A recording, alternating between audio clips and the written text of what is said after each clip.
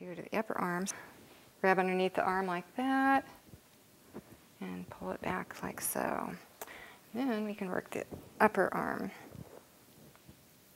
from this position. And you can lean it against the body if you want a little bit so it doesn't flop around so much. If you have an apron on. Work down and up. Down the front and up the back. And we can get down around the shoulders. Could also work a little thumb work down this part of the arm. Like so. And then you can also take it like this, straighten your arm out, holding your elbow so it doesn't flop down, holding under there, and then I can hold it under here and work down like so.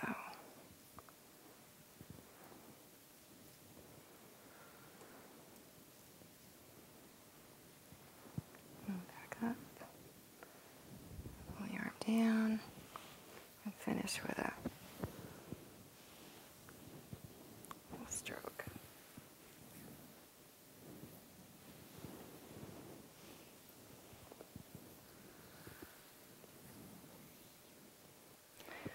Okay, so the stretches are good. You can do before you oil the arm. It's a little easier.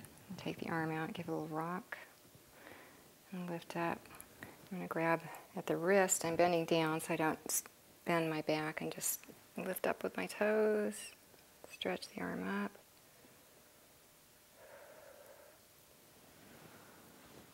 And then put our back this way. Give a little stretch. You can lean. Some pressure point work down with the hands, down the upper arm. And come back here, stretch like this.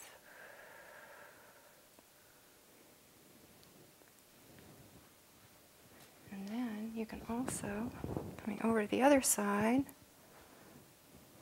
and stretch like this. And here you can also grab here at our elbow and reach under. And I'm going to grab behind the shoulder blades and lift and stretch. Does that feel good? Mm-hmm. Like that. Okay.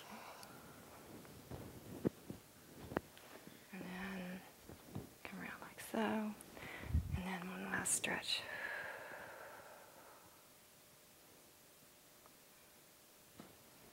Okay. So here we're applying the oil as well as, again, giving some nice long strokes while we apply the oil. And here, what you can do is go underneath. I'm going under with my right hand and pulling up, then under with my left hand and up the neck, under with my right hand, pulling up. And I'm encouraging the curve of the neck too, pushing, letting my hand push up the neck a little bit so it feels a little better that way. I'm going all the way up the neck. So you're stroking as well as giving a nice little stretch because I'm leaning back, so it's giving a natural pull at the same time.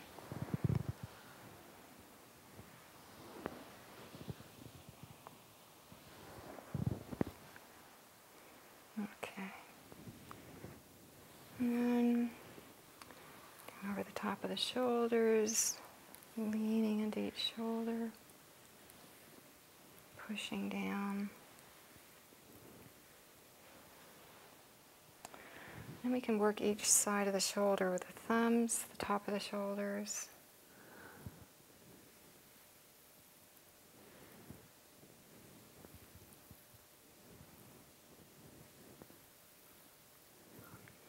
Feel for those tight spots and hold. These points are really nice just to give a few moments to hold them to let go.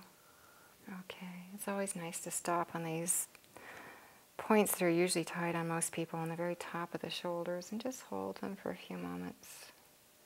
If If you want, you can sit here for, you could hold these points for a couple minutes until you feel a pulsing if you want to do it that way. It can be really relaxing. Okay. Okay, so I'm just holding these points. This is right where it's really tight on most people. Not putting a lot of pressure. You can just let it, just hold it gently, and it really helps that muscle to let go.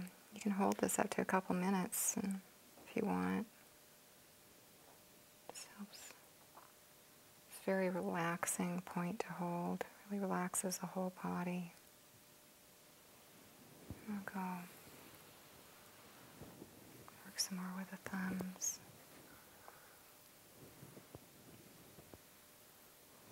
So I'm working all along the muscles here on the top and slightly to the back where they're tight. And you can just feel along the top, doing little circular movements along the back side of the top of the shoulders where they're tight. Just working all over the top of the shoulders, down to the top of the scapula there.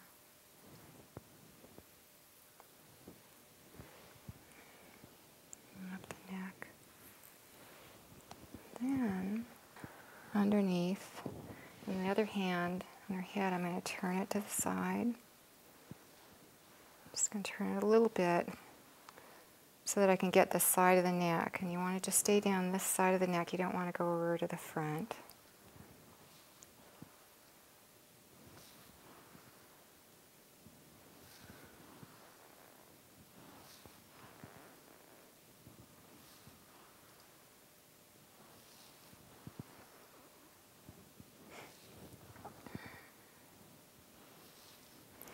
And here I'm also just naturally, because my hand's there, I'm also working with my fingertips on the other side of the neck.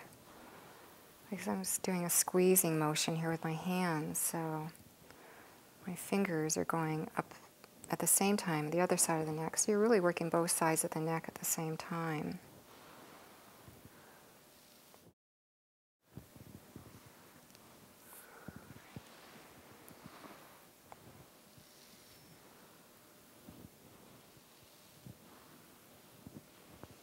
And then finish off with a long stroke and do the other side the same way.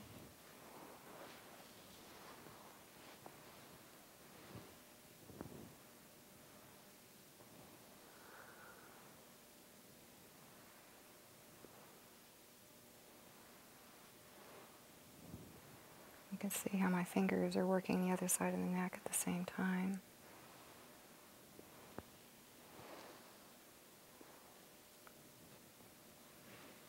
Down. Okay.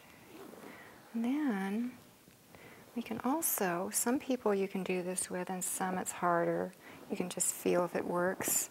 You can take, by holding one hand under the neck, you can reach under with the other hand down between the spine and the shoulder blades. And once they're lifted, then you can get the other hand under the other side. Then you can work up with your fingertips. And then I'm working with both hands, the fingertips, along that tight area that's so tight on most people, the rhomboids, between the shoulder blades and the spine on both sides. The circular movements. I'm slowly working my way up to the top. Do that again.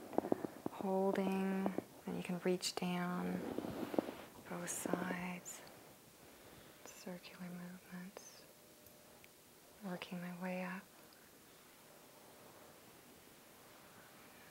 And up the neck with the fingers. And then you can work up the neck, both sides of the spine with the fingertips, like so.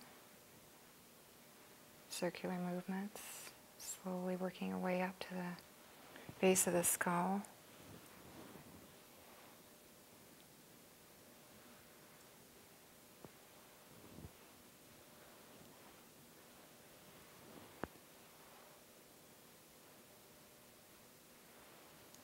And then reaching under, getting my hand under head.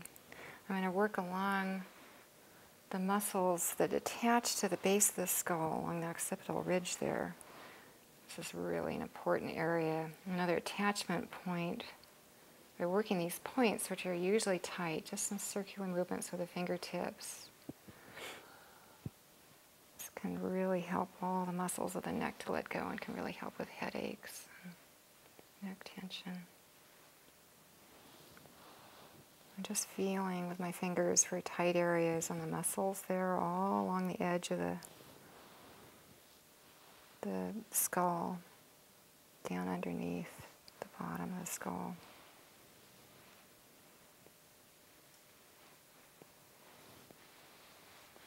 And just work that till you feel it loosen up a little bit.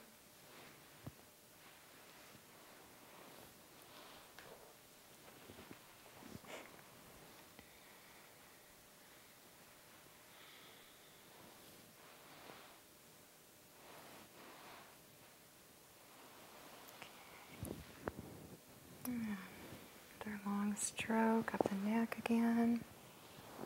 We did at the beginning.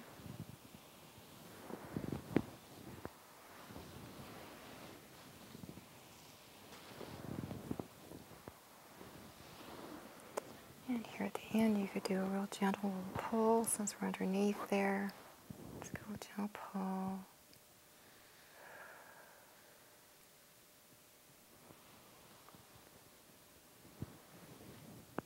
Okay. Pushing down the shoulders.